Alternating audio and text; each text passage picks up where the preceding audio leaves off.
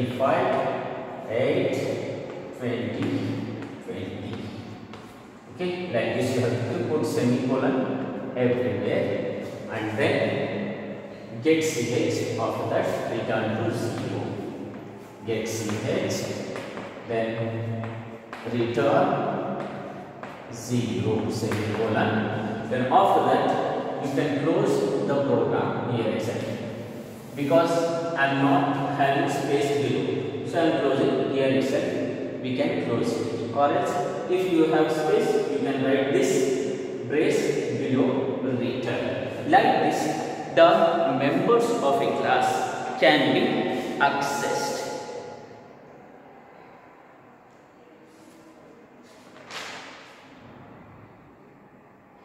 Okay, then the output of the program will be like this. See here, we have to put commas. Okay, see how the output will be. The output of this program will be 26, 8, 20, 20, and then 27, 8, 20, 20, and then 25, 8, 20, 20. This will be your output of the program, like this. Okay, see here, member data and member function. Then using member function is object class dot member function, and then under that we have given the arguments. So like this we have to write the program using classes and objects. The object, which is the object we have taken here, that is day, month and year are the objects. Okay, this is the class name and these are the objects we have taken, and finally we have calculated the date. Okay, like this we can do. And next come to the member function. We have seen the members of the classes and all members of the class. Now come to the member functions. In how many ways we can able to use the member functions? Come, we shall see. There are two ways of using the member function. There are two ways to use a member function. One is inside the class, the other one is outside the class. Now with example, I will explain you, then you will come to know how actually the members of the member functions can be used. One is inside the class, the other one is outside the class. So we shall see the member functions are of two types. Member functions.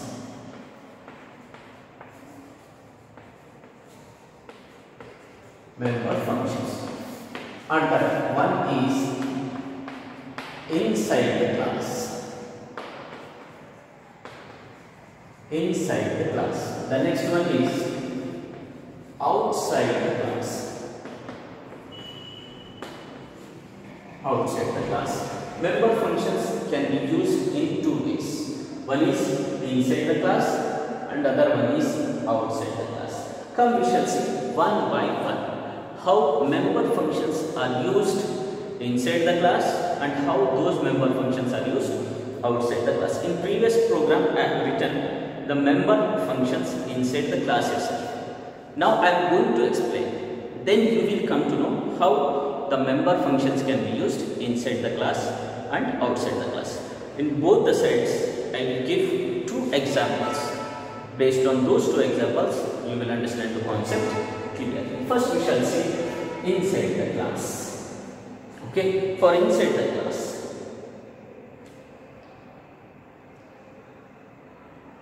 to define member functions inside a class, to define member functions, to define member functions inside a class. To define member functions inside a class,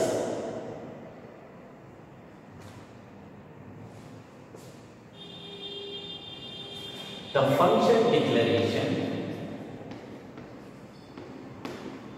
the function declaration within the class, the function declaration within the class is replaced by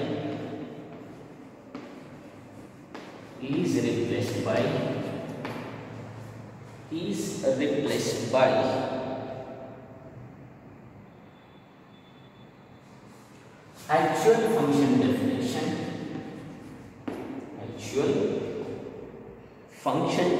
inside the class.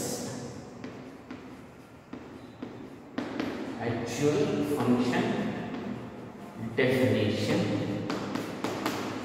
inside the class.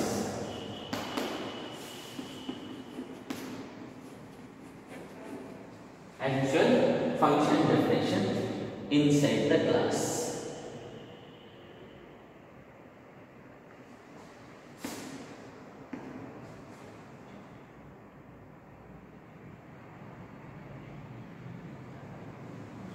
A function defined in a class, a function defined in a class is treated as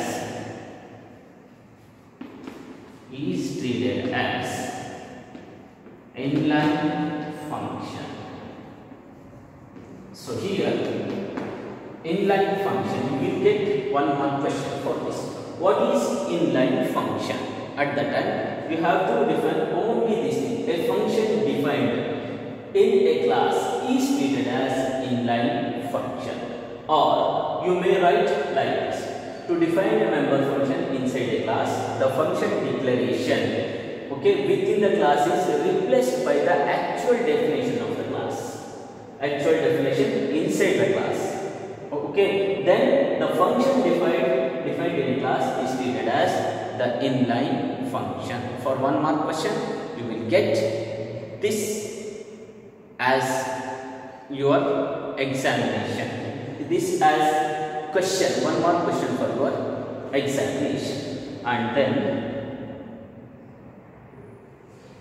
one point is here: only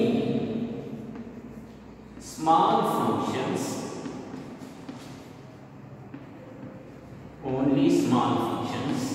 are defined. Only small functions are defined inside a class. Come now, I will explain. To define member functions inside a class.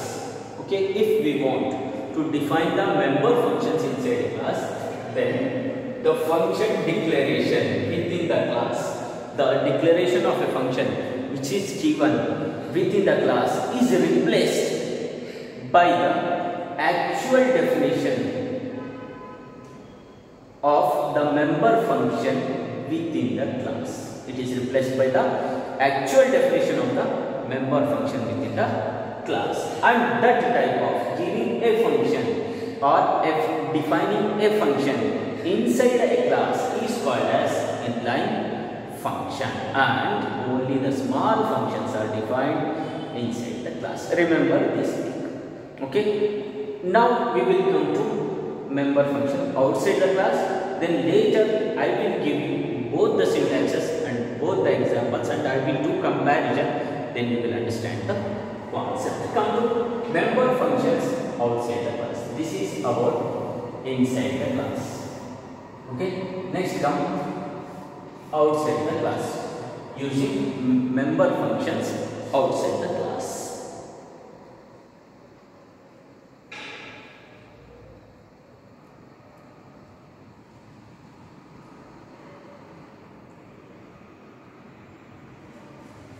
To define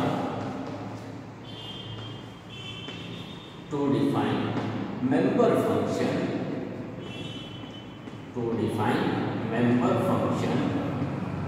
outside the class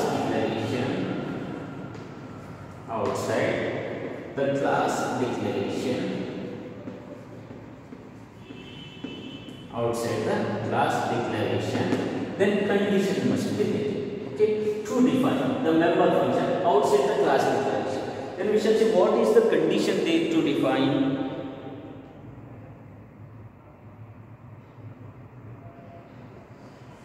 you must link the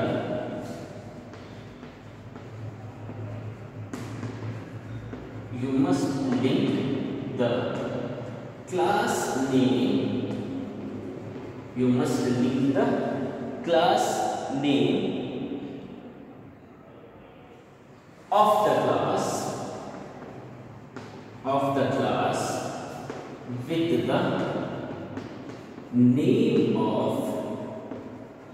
with the name of member function. Okay, with the name of member function. Here what is to define a member function outside the class? Then at that time, the name of a class which we will take, and that name of a class will be linked to the name of the member function. Later in syntax, I will show. Then next point here is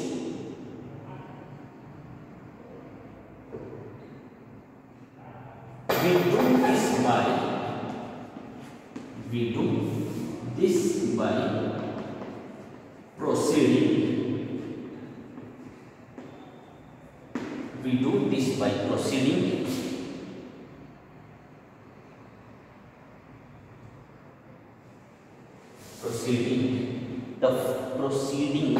the function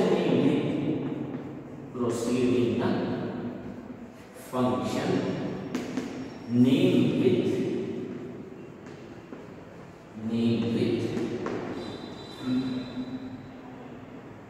function name with class name followed by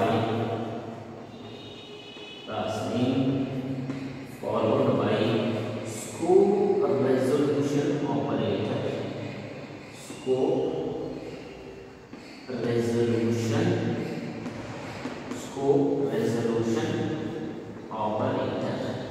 Okay, the scope resolution operator is this one.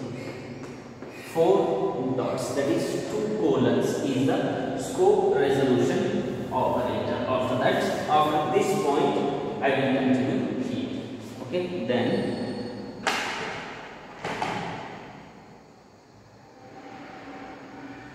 the 2 colons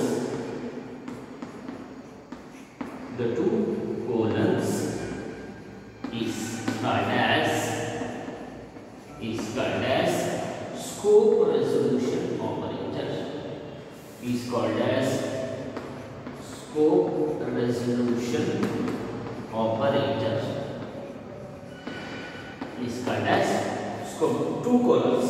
Okay, I write here once again. This 2 dots here, then again 2 dots. This is called as scope resolution operator. Then after that, the last point,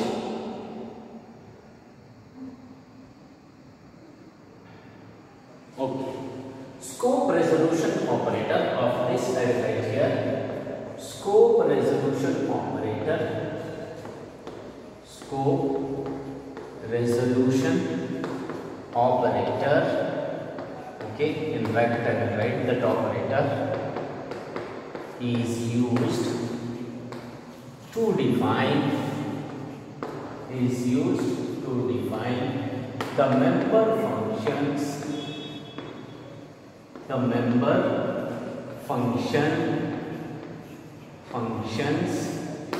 outside the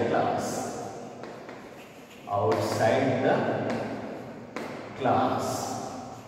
Okay, this scope resolution operator is used to define the member functions outside the class. Okay, I will go through once again. To define the member function inside the class, then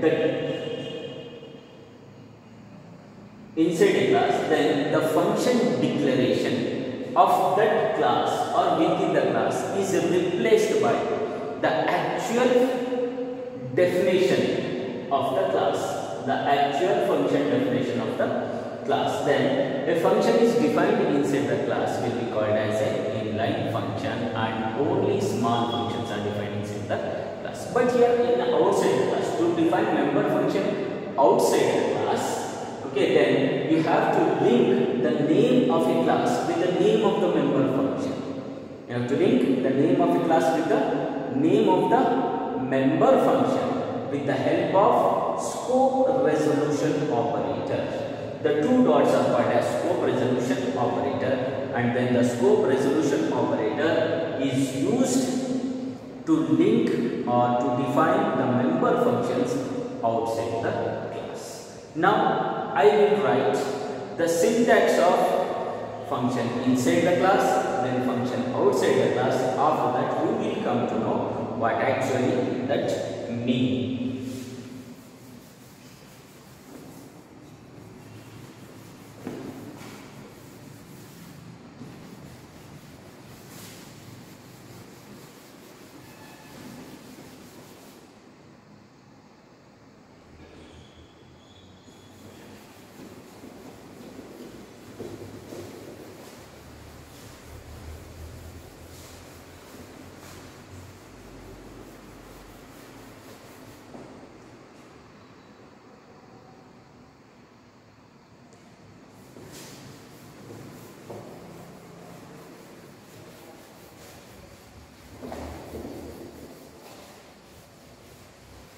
So come, I will make two columns, okay?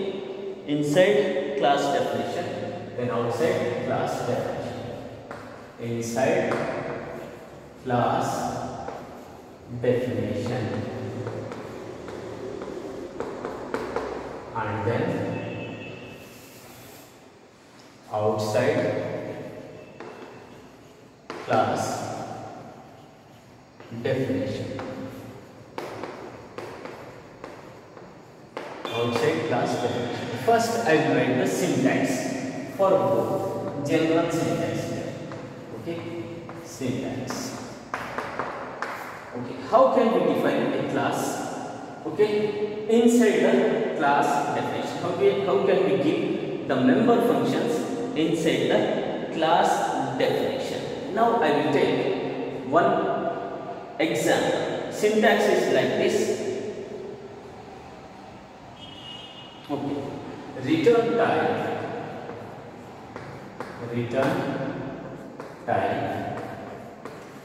then class name, return type, class name, give space, then class name, then just after the class name, okay, we write here itself, then member function. Like this we can give the syntax for class definition, using member function inside the class. Now come to outside the class definition. Okay, the syntax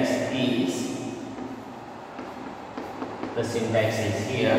Return type, look here, return type, okay, then class name. Okay, which operator we will use to give the member function outside the class? We will use the scope resolution operator, and then member function name, member function name. Then after that, within the bracket, number of arguments, argument 1, argument 2, up to argument. Like this we can do. Inside the class we just do class name and member function.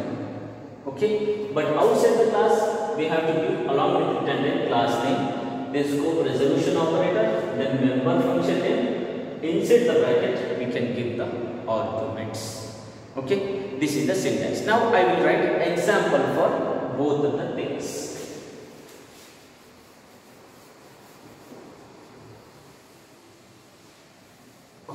I will write examples for these both the things. First, we can take a class as a rectangle, just to display the length and width, and we will use inside the class. Okay, class inside the class definition. Okay, a rectangle. Okay, use of member functions inside the class definition. Open. Okay, private, then int length.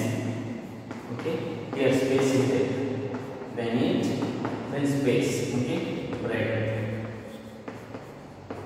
After that, public. Now you have to look here, public. Then void get data, void get data. Okay, then what we will do? So void get data. Then what we will do here? Start here itself. Cin read. Okay, length. Then after that, cin breadth. Then close. Okay, see, get data. Just reading length and breadth. Then after that, void display. Okay, void display. The data which is read, that is going to be displayed. Open. Okay, see out, length, then see out, breadth, see out length and see out breadth. After that, close the open brace here. Okay, then after this, close the class by put a brace. Okay, if you want see, I will continue this in the next time. Okay, here. Okay, after see out length, I will continue see out breadth.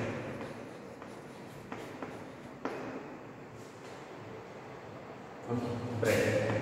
Then here open brace is going to be closed here. Then here class is opened, then close the class here.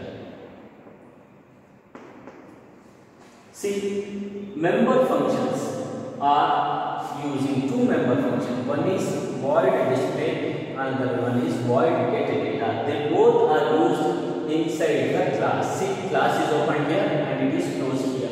After continuing, come here, then class is closed here. So both the member functions are used inside the class. Okay. Now take the same example. Okay, for writing the member functions outside the class. I will take the same example. Class rectangle. Okay, then open private int length. Okay, then int breadth. Okay, after this, public void. Okay, get data. I will take the same example, but I will write a member function outside the class. Then void, here semicolon, display. Here I have taken display. Okay, take display itself. Display. Okay. Now close the class. Class is closed. Then now we have to use these member functions outside the class. What we will do? Return type, class name, scope resolution operator, member function, and then arguments. What is return type? Void. It is a return type. Okay, then class name, void, class name rectangle. After that, scope resolution operator. Okay, then member function, get data.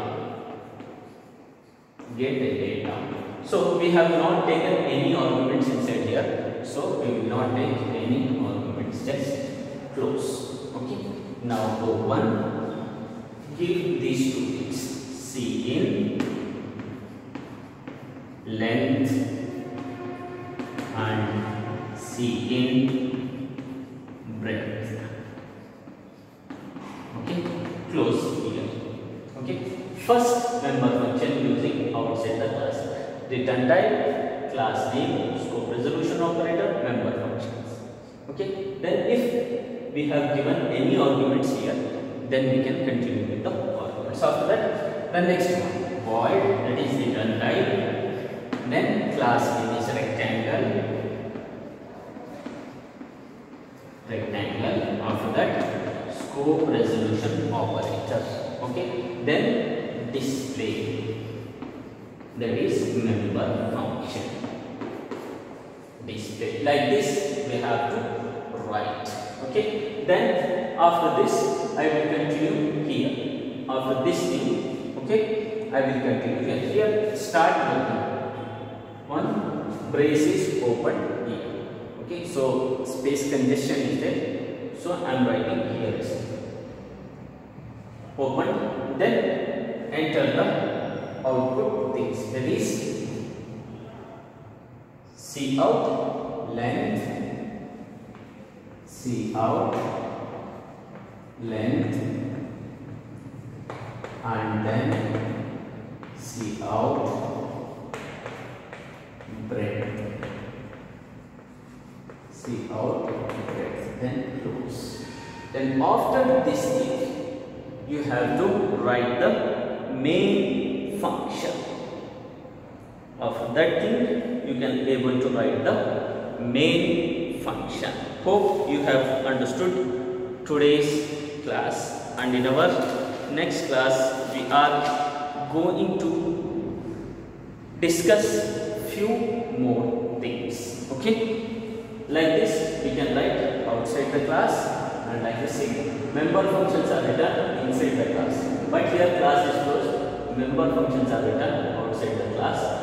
From here I have continued there and I have closed. So like this we can use the member functions inside the class, and like these things we can use the member functions outside the class. Hope you have understood all these things. If you have any doubts, you can ask me personally. Thank you.